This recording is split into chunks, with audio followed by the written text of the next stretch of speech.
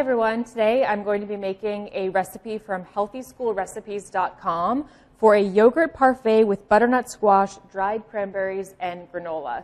So this is a great recipe to use local ingredients. We have a local yogurt, we've got some whole grain granola, and some local butternut squash that I have peeled, seeded, and diced here. So I'm going to use about half of this in this recipe. And the first step is we're going to roast the squash, and then we're going to let that cool, and then we're going to assemble our parfaits. So this is a really great option for grab and go. Parfaits seem to be getting really popular in schools. So I hope that you try this one.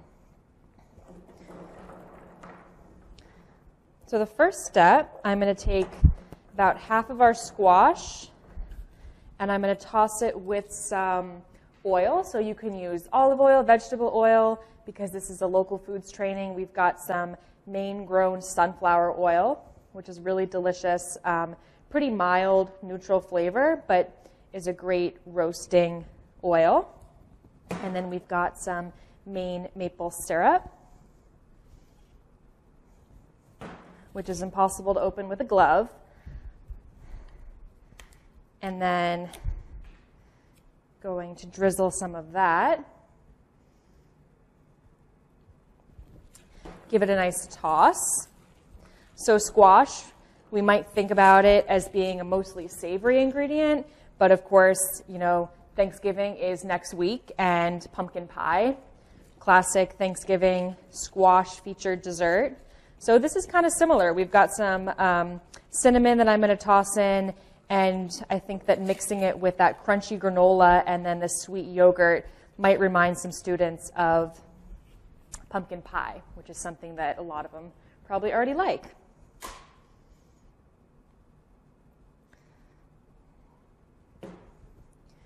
So we've got some cinnamon and then just a little touch of salt. So remember that we add salt to recipes like this, not because we want it to be salty, but because salt enhances the flavor. So it's really going to make this roasted squash delicious.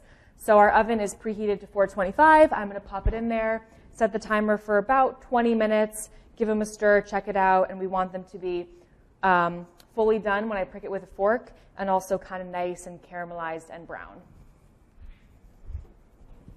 All right, so I just pulled out of the oven our roasted butternut squash that's been tossed in olive oil and some maple syrup, cinnamon, and salt. It smells delicious, it smells sweet, it smells like pumpkin pie, and I want this to come to room temperature. You could also let it come to room temperature, package it up, refrigerate it, use it the next day. But this is going to be one of our elements of a parfait. So it's going to go with nice cold yogurt and some crunchy granola. So you really want to make sure that you're not adding that hot squash to the cold yogurt. It's just not really going to work well together. So I'm going to set it aside, and we're going to assemble the parfaits in a bit. All right, so we are going to wrap up our butternut squash parfait here and layer it. So we've got 4 different things that I'm going to layer into this cup. And you want to make sure you're following the recipe to make sure that you have the proper amounts of every ingredient to meet the guidelines. So I've got a delicious local yogurt. This one is slightly sweetened. I don't think you really need to add too much sweetness here because you've got the maple syrup and the squash, you've got the dried cranberries, which has some sweetness, and a little bit from the granola as well. So plop in some yogurt. Get some of these. Chunks of squash.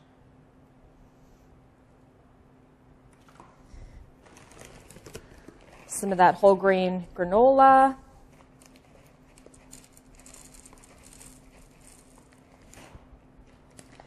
Dried cranberries.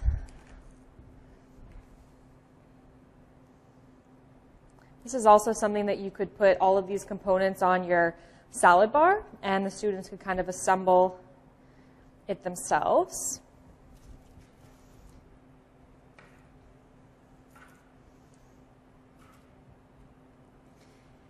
And so I like, when I do parfaits like this or any kind of layered sort of treat, I like to have the top layer sort of show everything.